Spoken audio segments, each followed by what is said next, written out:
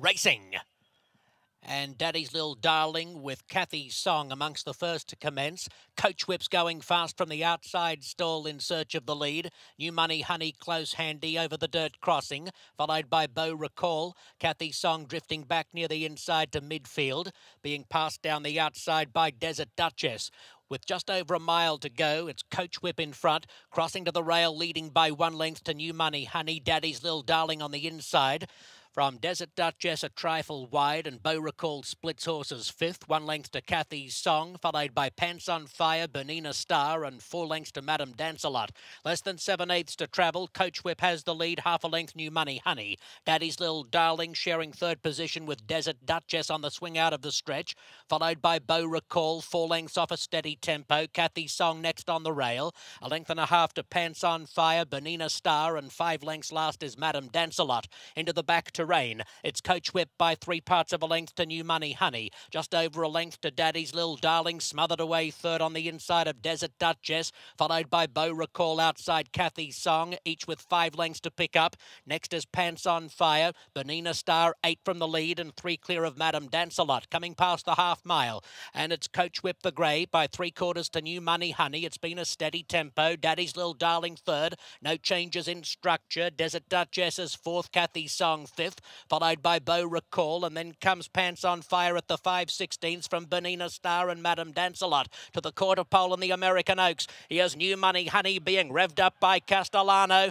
taking the lead from Coach Whip, who fights on well. 1.5 lengths Kathy's Song in behind them, followed by Daddy's Little Darling, who's into the clear. And down the outside, Madame Dancelot is coming with a rush at the 16th pole, and Madame Dancelot's trying to get to Daddy's Little Darling. They move past New Money Honey. Daddy's Little Darling from Madame Dancelot. Daddy's Little Darling beats Madame Dancelot half a length. Kathy's Song 2 lengths away third. Then New Money Honey and Beau Recall ran fifth.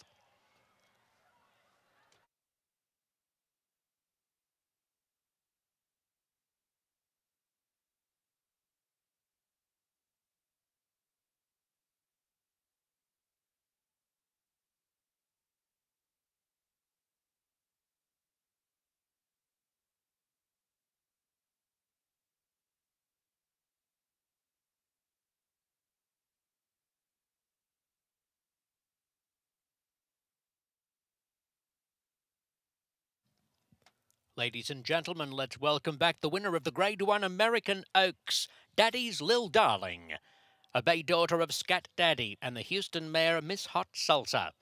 Bred in Kentucky and raced by Normandy Farm, trained by Ken McPeak, ridden by Mike Smith.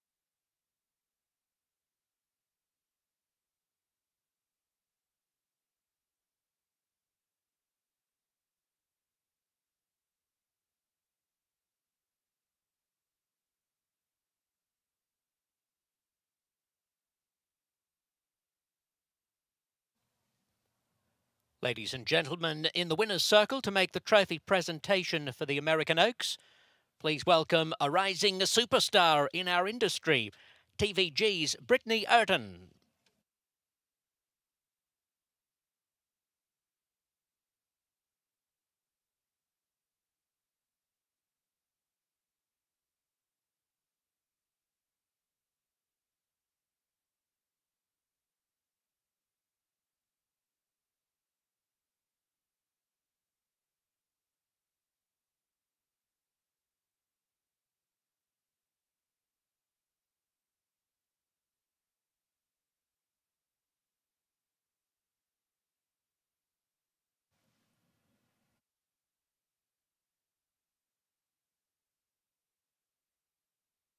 The Grade 1 American Oaks goes to Daddy's Little Darling, and I'm joined by Kenny McPeak, the trainer.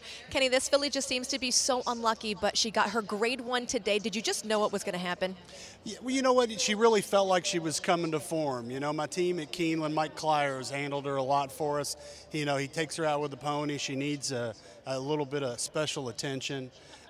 Other than the bad post position she had as a 2-year-old and the kind of the freaky circumstance she had in England, she never does anything wrong. She's an easy filly to be around.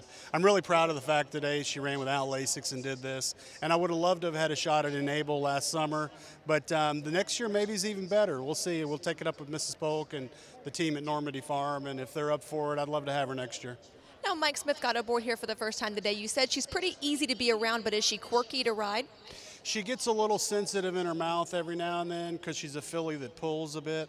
I gave him that info. You know, you don't have to give much instructions to Mike. It was up to him, and obviously he figured out first dance. This is the filly that was second in the Grade 1 Kentucky Oaks. She runs on anything. Is it easier or harder to have a horse like that you can just throw in any spot? Well, I think a good horse runs over about any surface given the opportunity, but I've always felt like she was a better grass horse in the long run.